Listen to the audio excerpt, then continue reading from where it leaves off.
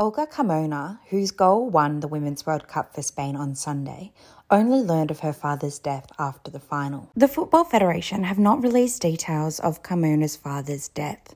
However, Spanish media outlets reported the man died the day before the final and that her relatives and friends kept the news from her to avoid distraction ahead of the match. And after the match, Carmona posts a statement on X, which translates to, "And without knowing it, I had my star before the game started.